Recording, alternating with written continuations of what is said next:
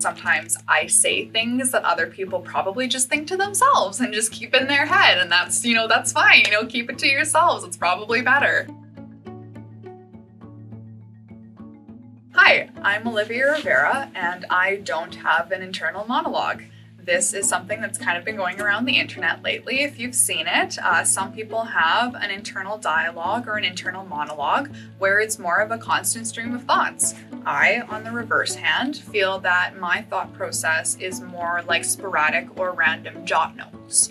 It's not my voice talking all the time, and it's more like I'm just seeing lines of thought, and maybe they have voices associated to them or tones associated to them, but not necessarily my voice. If you're typing something on a computer and the lines are just kind of like appearing on the screen, I think that's kind of how my brain works, and that's why jot notes feel like the best way to describe it. When I hear that other people have like a constant kind of dialogue and stream in their head, and that when they're doing a task, they'll just be thinking about things the entire time they're doing a task, it actually kind of feels a little overwhelming. Like how do you deal with that, and how does that feel?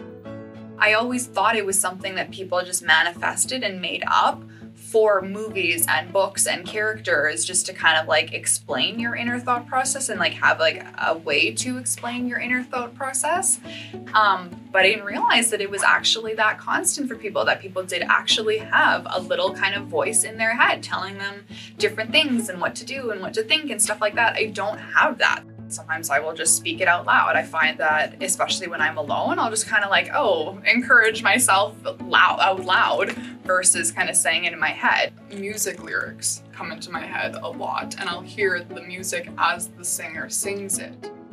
So thinking my thoughts through before I say something, that is something that I never ever was good at when I was growing up. I'd constantly get in trouble, especially my mom. She'd try to kind of instill in me, no, you have to think before you speak, because I would often put my foot into my mouth and say something that I probably shouldn't have said. As I grew up, it didn't get better. I didn't think before I spoke. It's almost like I just got better at reading the situation subconsciously and knowing what to say and what to respond with.